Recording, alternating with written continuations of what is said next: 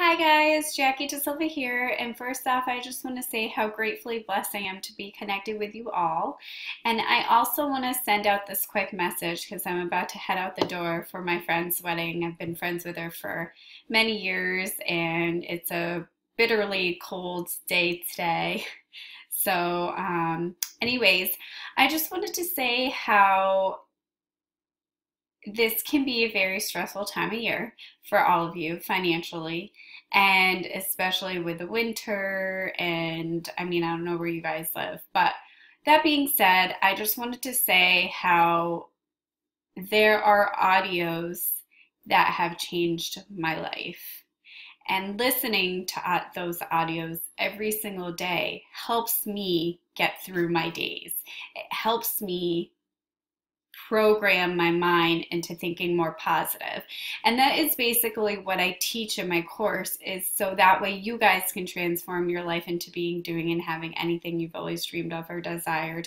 I'm not going to give you a tour of my apartment right now because it's a little messy, because I was just getting ready, but I will definitely give you a tour of my apartment when it's clean one day. And I will actually show you guys. Actually, I should show you my vision board right now as I have you on here. So I actually created this. I don't know if you guys can see that or not. I don't know if I need some more lighting in here, but as you can see, I have, I want to be debt free, live a debt free life, make $2,000 a month online. I have a money symbol, Mercedes, and self-employed. Let me get closer. It says right attitude, right mindset, right foods, plus right supplements, right exercise equals healthy lifestyle.